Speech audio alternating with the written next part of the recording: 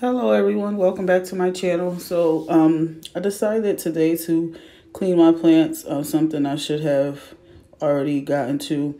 I figured I would come on here and record just to show you. Basically all I use is water, lemon juice, and I put a little splash of coconut oil in there just to get it on the rag. It leaves a nice sheen behind and it doesn't cause any buildup. But basically you can see I just hold the plant to support it. You don't want to be too rough. I have broken leaves before. And then you want to just clean the top and the bottom of the leaf. This is one of my old baby wash cloths, but you can use any type of microfiber cloth. I've seen people have those microfiber gloves for like manicures or something.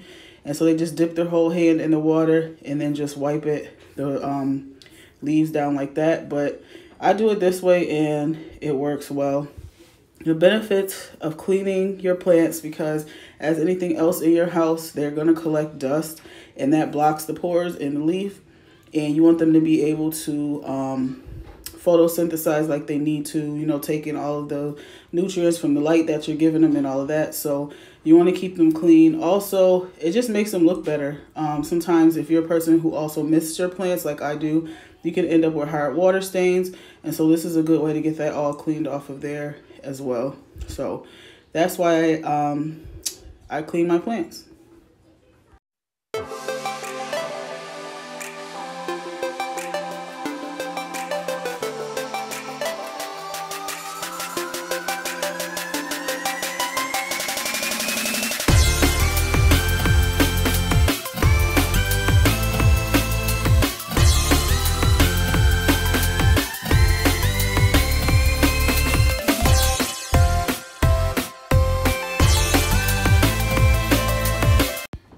Here you can see I switched a bit because this is a Hoya Boyeti, and they have those thin kind of creased leaves. So I'm just using some Q-tips, again, from my old baby supplies. So you can just get in between each one of those and make sure they get cleaned up. Also, cleaning your plants is the perfect time to check them over. As you can see, I'm finding some dead leaves buried down in there, which are breeding ground for like fungus gnats and other pests. So it's good to get that out of there. So as you're cleaning, you can give your plant that once over, you know, and to get rid of anything that needs to be taken out. And also just to assess the overall health of your plant, which you don't always get to see when you're just glossing over, especially when you have a lot of plants. I think I'm gonna count them, but I think I'm up to, I wanna say maybe 120. So although I'm doing something to them every day, they don't get the deep attention like this unless I'm cleaning them. So